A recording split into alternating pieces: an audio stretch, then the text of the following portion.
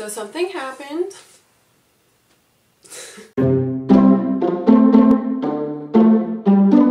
Hi guys, welcome back to my channel For the Love of Glitter. On my birthday, April 29th, I decided to take a pregnancy test because I felt like it's really embarrassing, but I was a lot gassier than I've ever been in my life and I didn't know what was going on. I wasn't eating junk food, and so I was just like, I'm gonna take a pregnancy test. And I couldn't sleep, so it was 1 o'clock in the morning and I decided to take a test. I looked at the test and it was a very faint positive, and I was like, is this real? So I walked upstairs where our bedroom is and Travis was passed out asleep, and I was like, does this say positive? And of course he's like, he's always grumpy when you wake him up when he's asleep. So I turned on the light and I was like, is this a positive? And he was like, I don't know. And then he just kind of fell back asleep. And so I was like, I think this is a positive test. After that, I took 2 more, same thing, very faint positives. Went to the doctor and found out that it was indeed a positive pregnancy. They did a blood test. When I first went to my OB appointment, which was just like a week ago, I found out that I was further along than I had thought. I thought I was 9 weeks and some days, and come to find out I was 11 weeks. So they said in that case, normally they go with the ultrasound as opposed to the woman and what she thought her period was, because that's a big difference. That's a big gap. If it was just a few days, they'd go with whatever the woman says, but that was a pretty big gap. So I was really excited to learn that I was further along than I thought I would. We got to hear the heartbeat. So what's really strange is everyone says that once you go to the very first ultrasound and you hear its heartbeat, that's when it begins to feel real. Well, for me, that's still not the case. It still feels just completely unreal and unbelievable. So I hope it kind of sinks in that this is really happening. It's still so crazy to me that we grow humans inside our bodies, and I know that's like no news to any of us, but it's still just so, it's just so weird. It's just so weird. I'm going to go over some of my first trimester symptoms. I'm going to leave it down below. I'm going to skip ahead. So first I'm going to talk about my symptoms, then I'm going to talk about things that I've started using or I've been doing or things I've bought for this pregnancy. So yeah, let's get into it. So the first symptoms, like I said, was bloated, gassiness was the first thing that I was like, this is really weird. What's going on? A lot of discomfort. And in the first few weeks, my breasts were so tender, and they get tender during my period, but I mean, this was bad to the point where I'd walk downstairs and have to like hold myself because it just hurt so bad. And honestly, as soon as I found out that I was pregnant, I went and bought a maternity bra because wearing a regular bra was so uncomfortable. I have 2 maternity bras now from Target, and they almost look like a sports bra, but they do have little cups inside of them, and they have been such a saving grace, especially during that time, because it was so sore and it gave me more support, but felt really comfortable as well, and they're really comfortable. If I can find the name or the link, I'll put it down below for you guys so you can check that out. They're not too expensive. They're about under $20. I did not know tired until my first trimester, and you always hear people say, I was so tired. When you're pregnant, you're tired, but it's like a whole new level of tired. I mean, all I wanted to do was lay on the couch, and I do not know how women who have to work through their first trimester do it.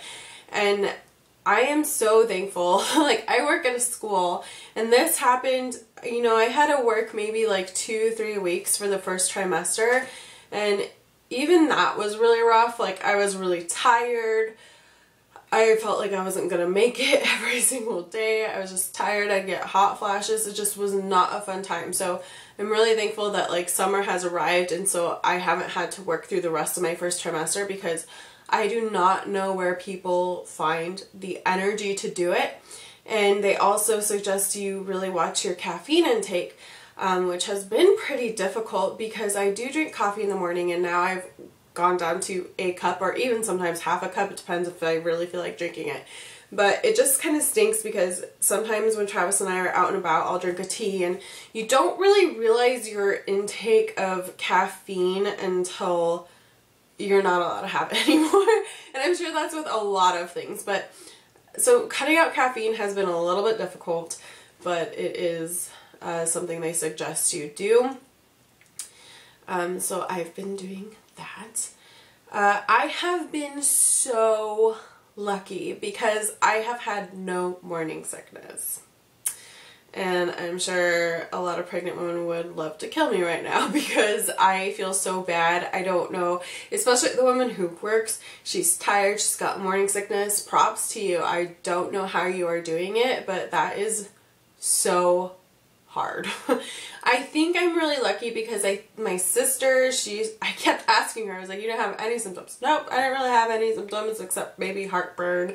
And my mom, she couldn't really recall much of morning sickness, so I honestly think that maybe it's genetics. My family's just really lucky. I was so surprised that I have not got morning sickness because I get really nauseous in car rides, and really nauseous to the point I throw up and I have to take Dramamine, and so for some reason I just thought, well, I get really bad motion sickness and I get nauseous all the time, so I'm gonna have morning sickness. But no, I have not. I've been so lucky. So lucky. Food aversions, not too many. Sometimes I'll just eat something and it just doesn't taste right at the time.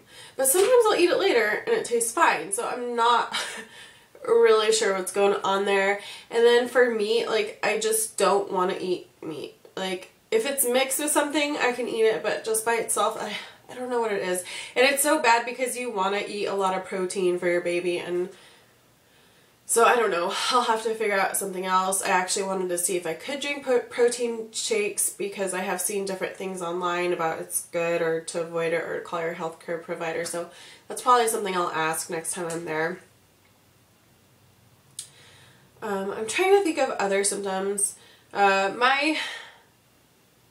My nipples have darkened a little bit, but not too bad. At one point, my armpits were getting darker. I'm not sure if they still are, but that was really strange to me because they've never been dark before.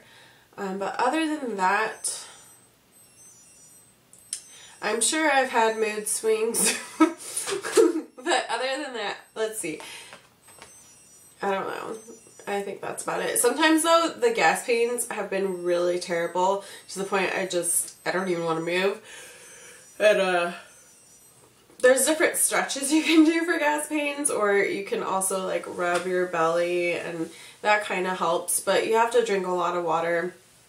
I've experienced constipation on and off. Sometimes, you know, I'll go just fine, and sometimes it's a little bit of a struggle and it just doesn't really happen. So that's also something to think about, and yeah, that's all. Okay, so let's get into things that I am using for this pregnancy so far. So the first thing I started doing was taking prenatals, because they say even if you're just thinking about getting pregnant, you should take prenatal vitamins to get yourself started. And I have just been taking the 1-a-day women's prenatals. And the big thing about prenatals is the folic acid. It's really important for your baby to have folic acid. I got these in from Target. They range from like about $15 to $20 depending on the size bottle you get. And I know some women get sick from their prenatals that they take, and these have been just fine for me.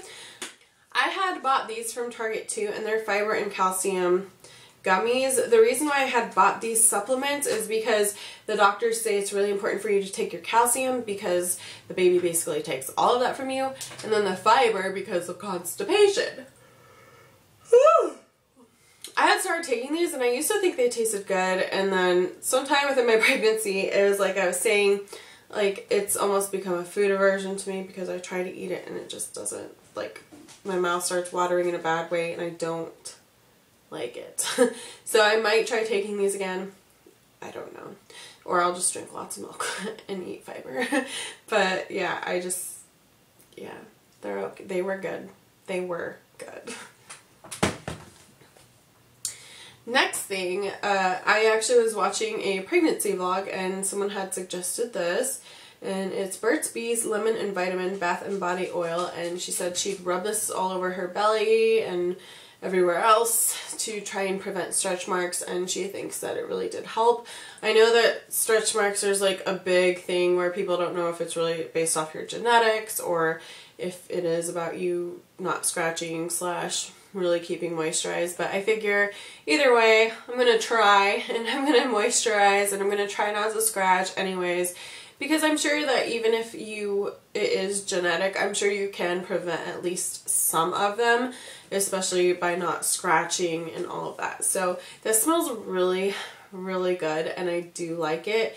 I got this from Target as well, and it's just a little over $5, so that's that.